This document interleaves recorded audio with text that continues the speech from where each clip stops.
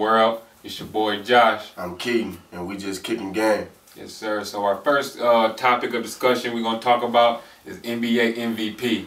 There's been some high caliber basketball players this season, and from my angle, my point of view, gotta go with Russell Westbrook, man.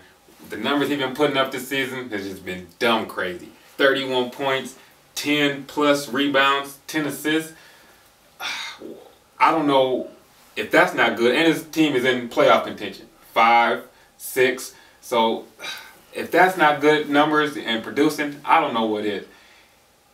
Ever since KD left, he's been the only player. He's been going hard, doing what he got to do, getting his team involved, also playing defense and rebounding the ball. Right. You can't ask for more in the point guard than that. I agree. It's just one thing. I don't know if he's clutch enough to take his team all the way to the promised land, but one thing's for sure is he can lead a team and definitely should be MVP of this season. Definitely.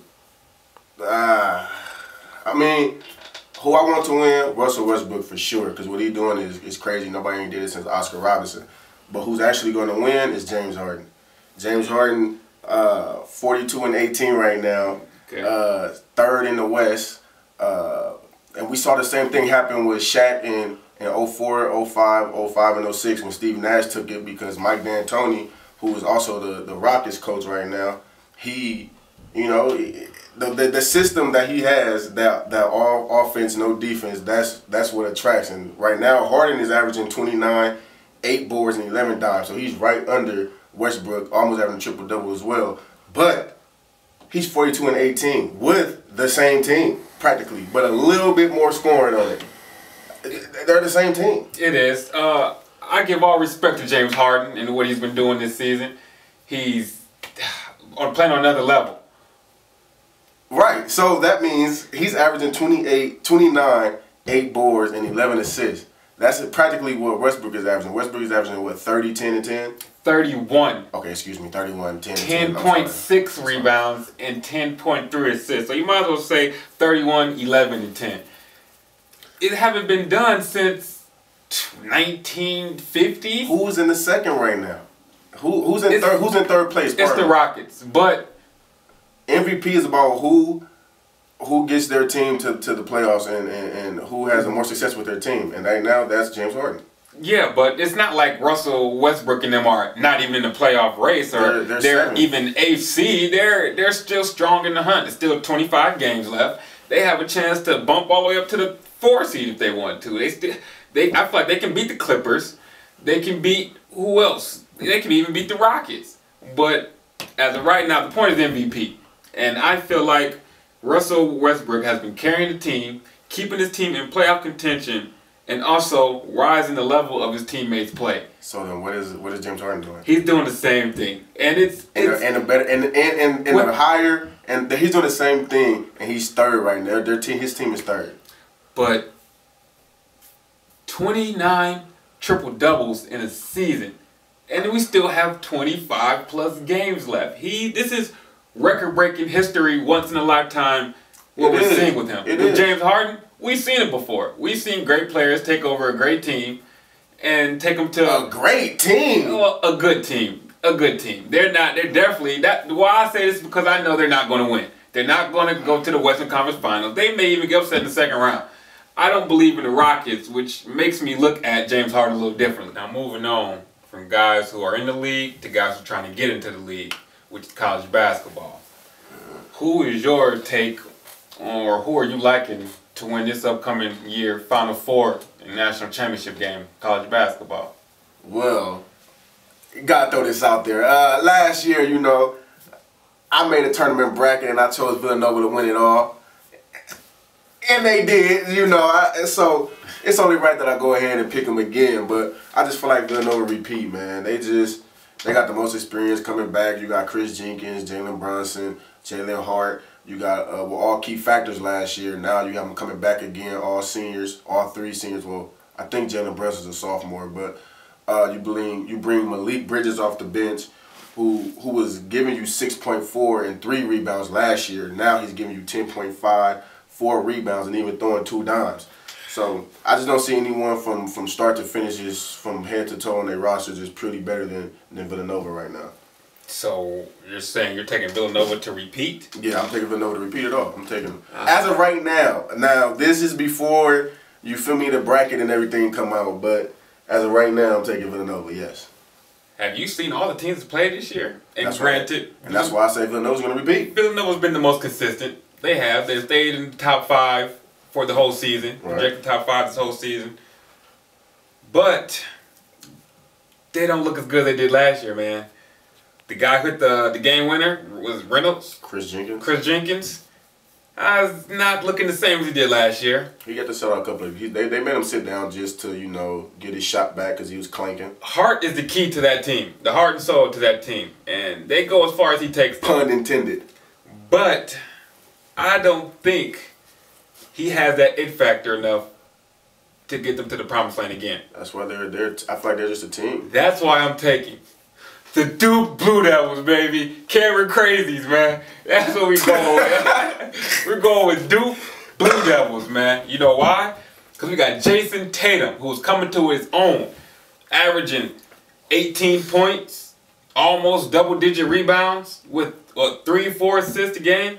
I mean, those are all great numbers, Then bro. you got Kennard, who can knock down 3, create his own shot. With Jefferson in the post, getting rebounds. You got Harry Giles coming off the bench. Come on, man. You got the Jones guy. We got a lot of pieces that play as a team to make us win. Are you speaking of Duke playing North Carolina, or are you speaking of Duke playing Syracuse? Well, Duke has proven we can beat North Carolina. That's been done already this season. So are you saying Duke that play against North Carolina, or a Duke that does dumb things? Oh, okay, I get your question now. I get your question. Syracuse actually, they got lucky, man. That was a lucky game. He was killing the point guard was killing him the whole game. He had a good game. Grayson Allen was in foul trouble the majority of that game. Kennard was in foul trouble the majority of that game. And, you know, that Syracuse zone is sometimes a little scary. But we knocked down shots. I just felt like Duke forced their shots at the end of the game. What Duke are we getting? That's my question. What Duke are we getting? That's the only thing. Coach K's going to make sure they come ready. Like he did, like Jabari. He's going to come ready. But I'm going to say Duke is my bias pick. Duke is my bias pick because, of course, I'm a Duke Blue Devil fan. But no bias over here. I speak the facts. Truth. Shake it to a different subject. We're going to go ahead and go into college football. How do you feel about players sitting out in bowl games? I actually like it. Well, it kind of depends on the subject or the situation. The subject, we have I just told you the subject. The situation, excuse me. If players who are already high draft picks and are on their way to getting millions of dollars in the league, why risk the chance of playing in the bowl game? There's no point. There's no need. There's no reason. Selfish is what you are. You can call it what you want. Yeah. But if he gets hurt and he's out for the majority of the time or tears ACL, who's going to be selfish then? The university, because they're still getting their millions. The NFL, because they're still getting their millions. So, deuces. I'm gone. I wouldn't do the bowl game if I'm a player who's a good player, top 5, top 10 pick. So someone like myself. I'm 1 to 10 not to throw shade. The shoe fits, do not wear it. I mean, I got two different sides of the, you know, part of me is like, you know, these your brothers that you put in that work with and that grind with. And I feel like, you know, y'all got to this point, so why not go ahead and finish? But then the other part of me is like, I need that bread, so I'm going to go ahead and shake and make sure my people's is good. But you got two sides to it, though, man. There's no but to it. It is. I mean, only if you're not a top player or you're a player who needs to rise his draft stock. If you're a player who needs to rise draft stock, you need the bowl game. So you okay? But what about the 52nd man on the roster that's like, okay, I can win a ring now. This is my chance. And the dude, and you just, I'm cold. Like, you feel me? How you think he feel? I put this work in with you in spring. And well, in the usually summer. if you're the 52 man on the roster, you're not playing anyway. So their thoughts and opinions doesn't matter. But the ring is the only thing that matters. And it does. Not in college. But not saying that. I definitely understand the fact that, look, I'm not trying to get hurt. I got people that need my bread, and I mean I need to feed. So I understand that. If you got a chance to do that, by all means. I just get the other side of it too. How, you know, the people should really just sit down and think about it. Like, you know, these people have went through everything together in the off season and during the season. Very true.